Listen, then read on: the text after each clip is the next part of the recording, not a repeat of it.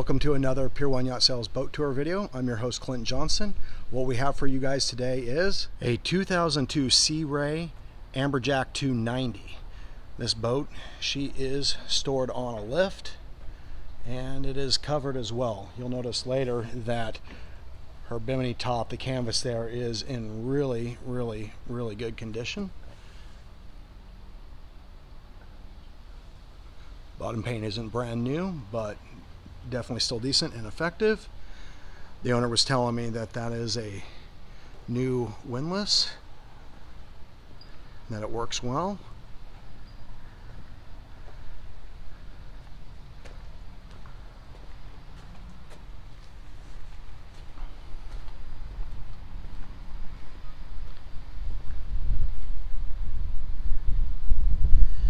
And the name of this boat is Salty Cocktail in Cape Coral, Florida. She does have inboard outboards. Appears that the paint on them is pretty decent. You can see that the zincs, see those zincs right there? Pretty good condition. Like I said, she is kept out of the water. Nice swim platform on the back.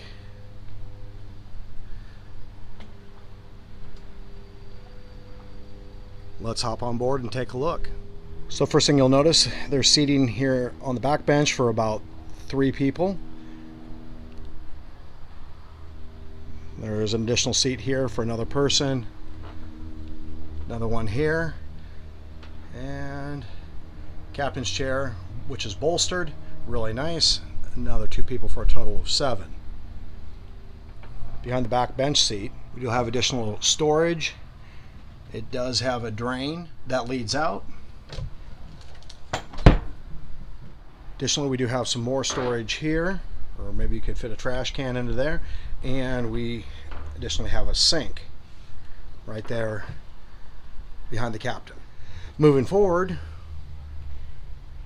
we have the helm station. So I was talking with the owner of this boat, and the GPS, as you can tell, it does work.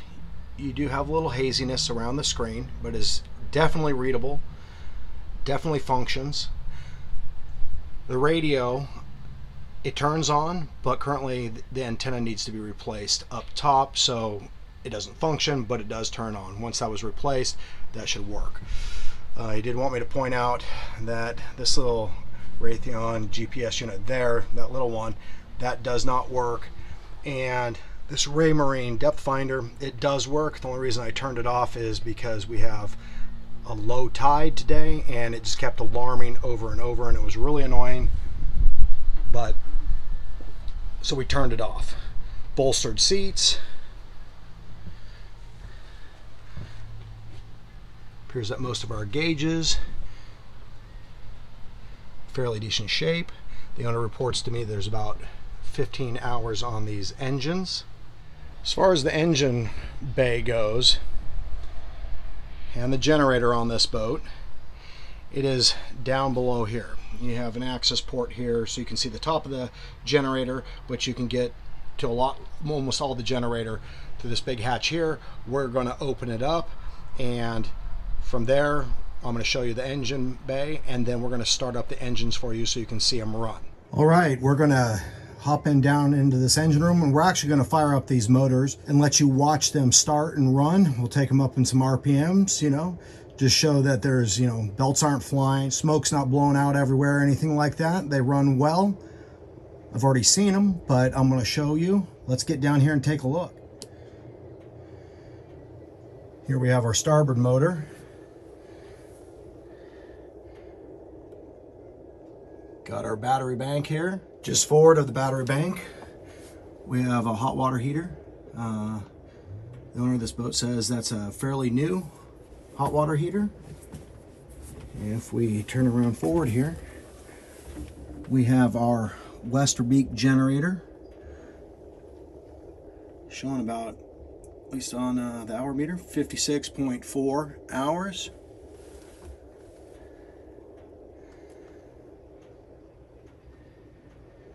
And we got some tanks, and then we got over here, and we got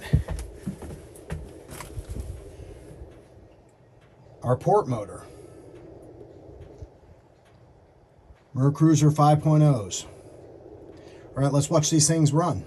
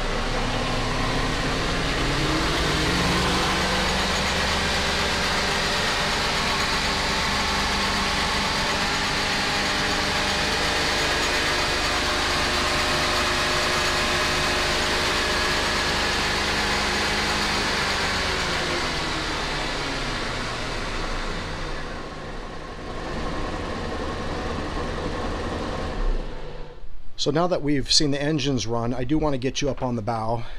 And so I'm going to hop on up here and I'm going to take you around to the bow, and then we'll come back down below and inside the boat, in the salon, and the V-berth and all of that. So I am going to hop up here and then go up to the bow. We're going to go check that out. First of all, I want to take a look at the top here on the bimini top. These fishing rod holders. This whole thing right here. As far as the radio goes, currently it turns on, but this antenna is broken currently, and so that makes it so that the radio doesn't currently function, even though it does turn on. If that was to be fixed, then simple fix, then you have the radio back up. This canvas on top of this bimini top is it's really nice. Really nice condition. This boat's being kept on a covered lift.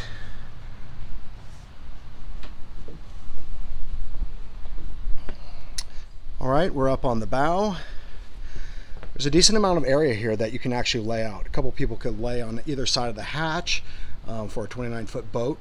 The bow area is pretty nice and roomy. We do have an electric windlass. The owner had said that is fairly new and works well. You get your foot pedals there.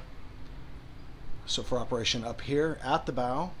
And here is the view from the bow, and then heading aft.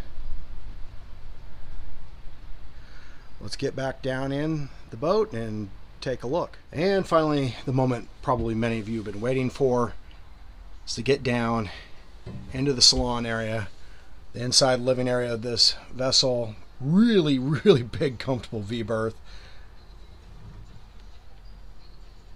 Place to seat, really in my opinion, for two, but nice and comfortable. Let's get down and take a look. So here we have a place to sit and dine, or whatever else you wanted to do. Maybe play some cards.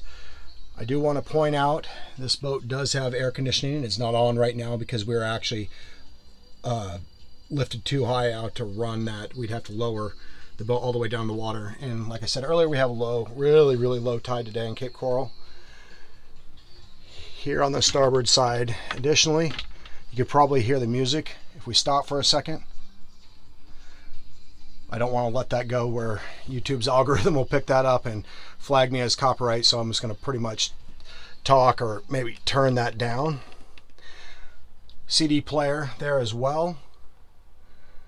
Here's your electrical panels. AC vent. Really large V-berth.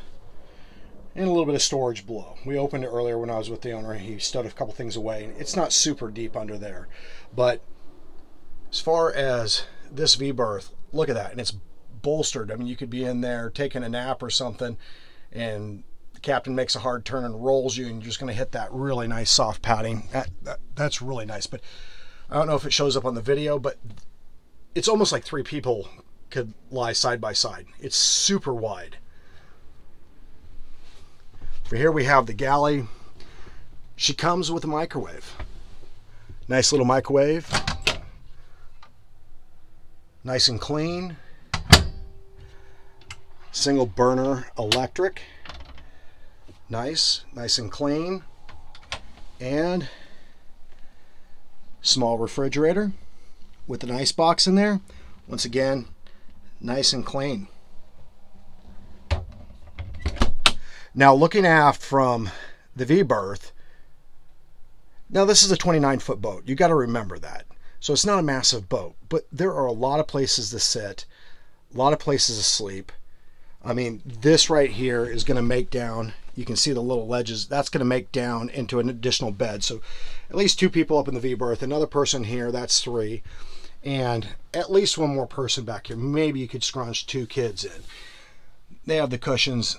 They're using this for storage for life vests, eyes and glass, other things like that. But for a 29-foot boat, pretty decent amount of room, pretty beamy. And finally, what we have is the head. And you know what? You can see the shine off this. Nice, clean, functional head. Everything that you're going to need. Shower's actually going to come off your sink. You're just going to pull that out, use it. Little holder up there if you just want to place it up there, take a shower. But completely functional, good amount of room for a 29-foot boat. Once again, nice and clean. Well, thank you for joining me on another Pier 1 Yacht Sales boat tour. I hope you enjoyed this video. If you did, please make sure to hit that like button. And if you'd like to see more boats, more boat videos as they become available from Pier 1 Yacht Sales, make sure to hit that subscribe button. And we'll see you next time.